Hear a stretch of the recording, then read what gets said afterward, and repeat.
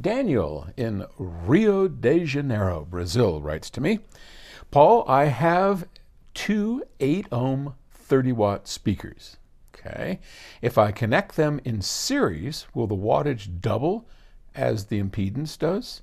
So in other words, two 30-watt 8-ohm speakers in series equals 60 watts, 16 ohms per cabinet.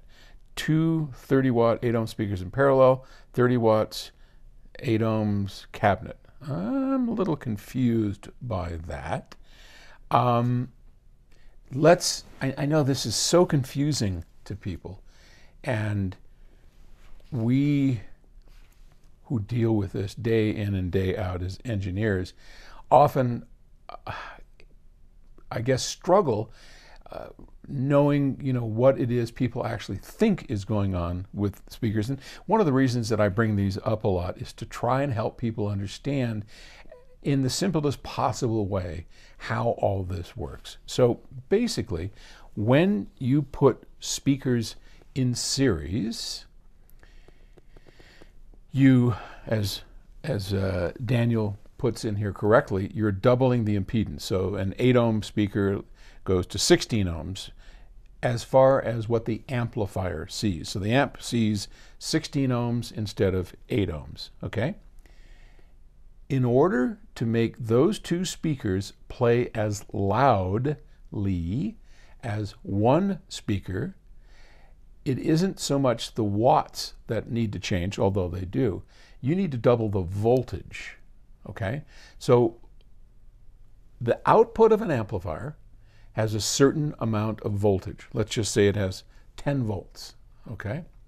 And 10 volts across a specific load like 8 ohms or 4 ohms.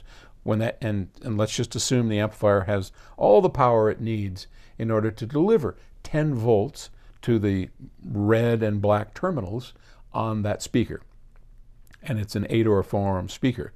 So 10 ohms into 10 volts into 8 ohms. I don't know how many watts that is, but it takes, let's just say it's 20 watts. If you put that same voltage out of the amplifier, same loudness out of the amplifier into a 4 ohm speaker, the amp has to deliver twice the current, hence double the wattage, in order to make the same volume level come out of the speaker. Okay, does that make sense?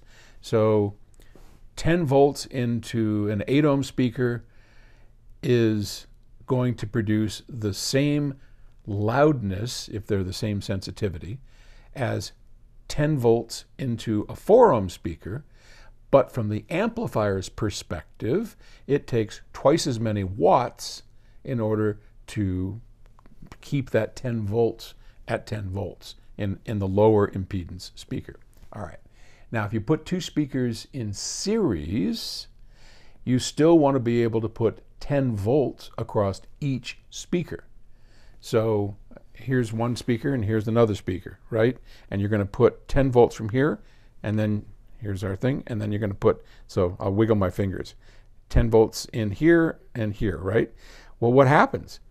This is only going to get half, and this is only going to get the other half. You're only going to get 5 volts across this speaker and 5 volts across this speaker. Does that make sense?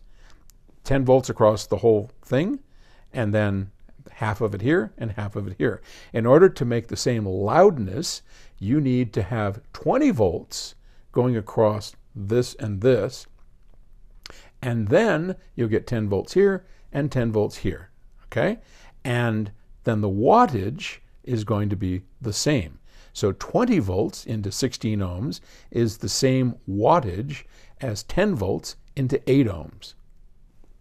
So hope that helps. I know it's confusing. I'm sorry, I don't make up all this stuff. You'll get it. Hang in there. And I appreciate the chance to share this with you. And maybe somewhere a few light bulbs go, I got it. That's what I'm hoping for. All right. Thanks for watching. Talk to you later.